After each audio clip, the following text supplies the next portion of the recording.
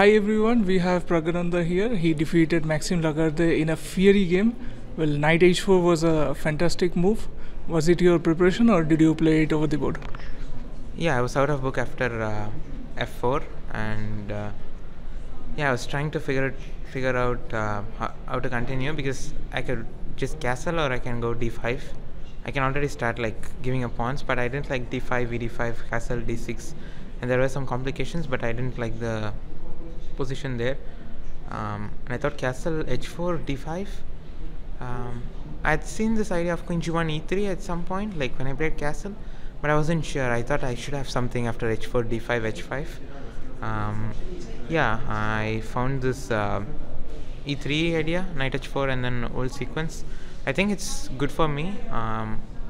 E3, I thought the main move was rook h2. There is bishop c5, knight e2, queen f2 takes, king d2, rook d8, rook d1, king c3, rook d1. I thought that position I should be better, but I wasn't sure if I'm continuing there. But yeah, it felt like I should be better. What he played in the game, knight d1. I went to e8, king e2. When I entered this line, I thought I should have a lot of ways to play, a lot of ways to get a good position. But when we came here, I was just struggling to find a way, because there was a lot of tactics, and I thought what I did was not a bad way to play. It was funny that I think it was just he missed queen f2, bishop h4, queen g1, bishop g4 mate, which is quite nice to show during the game. But otherwise also I think it was very difficult for him with the king on e2, and we were also getting low on time. After that it was just smooth to convert.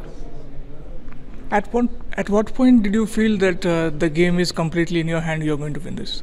After he went queen f2, he missed this.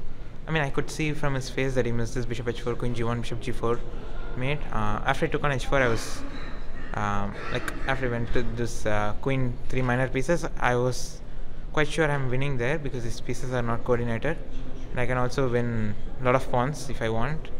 I thought there I should be winning. Well, as per my research, this was the first rated game between you two as in classical. Is it true? Yeah, I think so. I don't think I've played him in classical. So what were your expectations of him going into this game? Yeah, he's always a dangerous opponent, and I just wanted to give my best. The first rounds are always very difficult, because you never know what shape you're in. I just wanted to play confidently, and just believe in myself, and I think it worked out well. Thank you, Praggnanandhaa, for your valuable time. I wish you all the best for tomorrow's game. Yeah, tomorrow is also quite important. Yeah, thank you. Thank you.